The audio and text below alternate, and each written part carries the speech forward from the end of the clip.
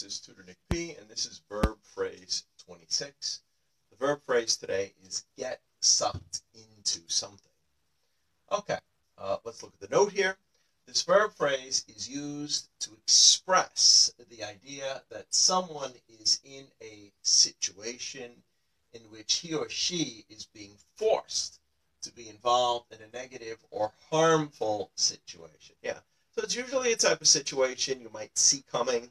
You're trying to avoid it, but somehow you can't completely avoid it. Somehow you get sucked into it. You get pulled into it. So let's look at example number 1 here.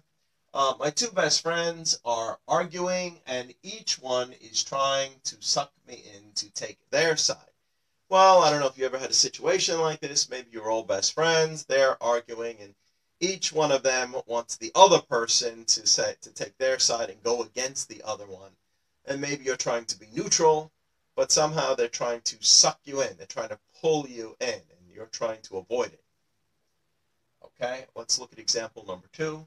I was trying to avoid this situation, but somehow I still got sucked into it. Yeah, well, you didn't want to, but you got pulled into it. Yeah. Okay, anyway, I hope you got it. I hope it's clear. Thank you for your time. Bye-bye.